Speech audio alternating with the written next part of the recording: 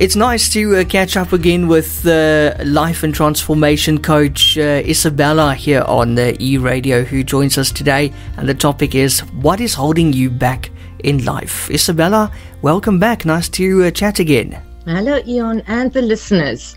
Yes, when we talk about something holding you back in life, we really mean what is interfering and stopping you from living a free, fulfilled, and happy life. Everybody's idea of what brings fulfillment and joy differs. For some people, it is personal success, and for others, professional success. And to achieve success in life, we need to grow, develop, let go at times, and move forward. Yes, indeed. Is there one specific thing that is holding us back in life? Yes, negative beliefs. Now, when I say beliefs, it runs much deeper than what you may think consciously. And just to clarify, I'm not talking about religion.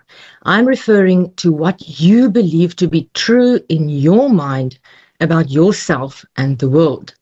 So our beliefs are part of our subconscious mind, and everything we experience are filtered through those beliefs.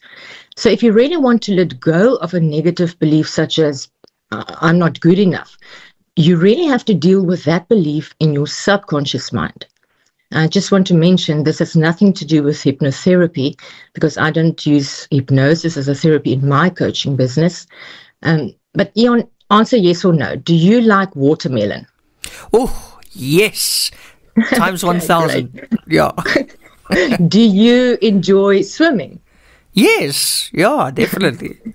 Okay, so when one decides whether something is good or bad, or whether you like something or someone or dislike the thing or person, those decisions are very quickly made in the subconscious mind, because you have a belief in your subconscious mind based on your previous experiences. Well, if you replace the watermelon or swimming with whatever else, you will see that if there is a negative belief about it, it usually stems from fear. So some people might not like, let's say, swimming because they had a previous bad experience with it, or someone told them a specific story about it, and the fear to have that experience repeated forms a negative belief about swimming. It could even involve a trauma. So I had my own very big motorcycle. I won't mention which one, because maybe I'll just make enemies with other motorcycle rivals companies. But I especially enjoyed riding off-road. And I was fearless until I had my first fall on loose gravel. And that experience and the fear for the small stones created a negative belief in me that gravel will cause me to fall. So I had to work on that fear and let go of that negative belief and the effects it caused to fully enjoy riding. Now, fear stems from self-doubt. If you are confident and you know you can do it, whether it is giving a big presentation, writing an exam, making a career move, having a successful business, even going on a date, whatever, if you are confident, you won't fear. But as soon as that what if negative belief starts to surface, we are hesitant and we hold back. Yeah, it's so true what you're saying, Isabella. But I'm just wondering, why do we fear so much? Well, it does have a protective purpose. So your subconscious mind wants to protect you from physical and emotional harm. Why would your subconscious mind think something is harmful? Because you have certain beliefs surrounding it, whether you have experienced something firsthand or not. We stay in our familiarity or comfort zones because we fear the unknown. You fear rejection because you believe you are not good enough. You fear failure because you believe you're not good enough or you don't really deserve it. You worry about being alone or being a misfit because you believe you are unworthy. You avoid doing new things because you believe you haven't got the self-confidence. You may procrastinate, overthink or analyze, withdraw, and ultimately sabotage yourself because of the fear and the negative beliefs you hold. The thing is, the future does not exist yet. You are really creating the outcomes in the mind. So let's suppose someone has a business idea or wants to make a career move. You know it can work. Deep down, in your heart and your gut, this is your desire. So what is holding you back and keeping you from pursuing it? Fear of money, others' opinions, self-doubt? Is it going to be too big to handle, too much stress? Will you need skills or training? Is there going to be too many responsibilities, fear of failure, the unknown? But none of that exists yet. Look around you. Everything you see started with an idea. And that is a profound realization to have. Wow. Absolutely everything was first someone's idea. Just take a moment and look around you. Glass, Wi-Fi, buildings, tools, a hamburger. I'm not seeing a hamburger, by the way, just now. But Now imagine if people didn't follow through on their ideas because fear and negative beliefs held them back, what our world would look like.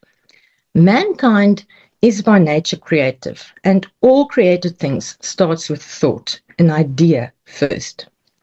And that includes who you are and how you see yourself and the story you tell yourself about yourself. So you need to let go of your negative beliefs about yourself in order to start creating new possibilities.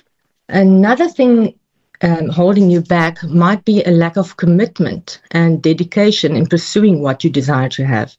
You might be highly motivated, but how much effort are you really putting in? You know the saying, if you really want something, you will find a way. If not, you will find an excuse. So consistently working towards what you desire is so important. It's all about the growth process. Successful people often come from having nothing.